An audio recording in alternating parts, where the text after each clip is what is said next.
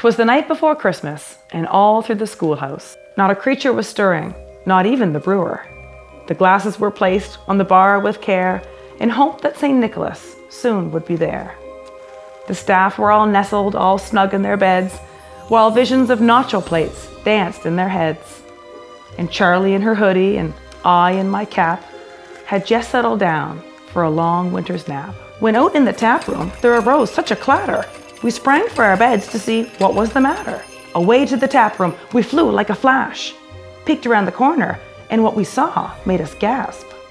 The big man by the tree doing the floss. We looked at each other and said, "He looks like a boss." We heard him muttering under his breath, "I love them all, but Checkers is best." With a twinkle in his eye, he placed his finger on his nose. Suddenly he was outside. How he did it, no one knows. We jumped around the corner, so lively and quick, we knew in an instant it must be St. Nick.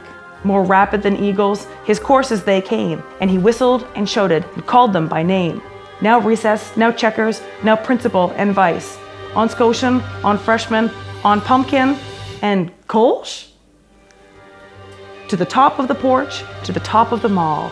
Now dash away, dash away, dash away all.